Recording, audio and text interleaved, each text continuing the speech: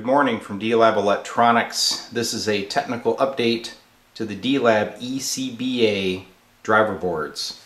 This board is normally configured to have a tone circuit, the same type of circuit that was in the Princeton 5F2 amplifier. Some of you have purchased these boards and you really like them, however, you would prefer to have separate bass and treble controls.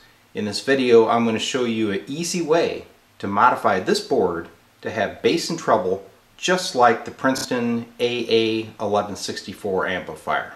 Here we go.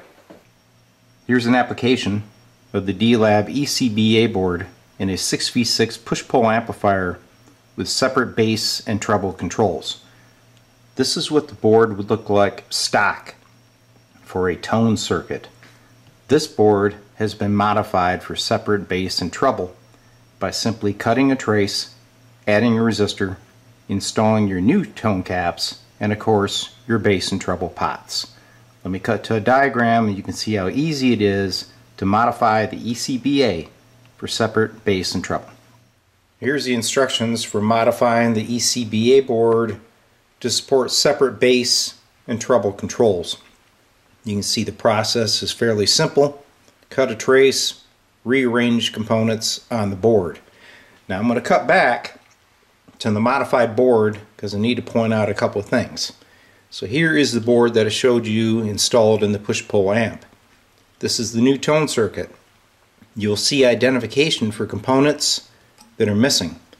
When you remove the tone circuit and go with the separate controls, there are some parts that will come off the board as you add the new components. There's also a missing 560K resistor here.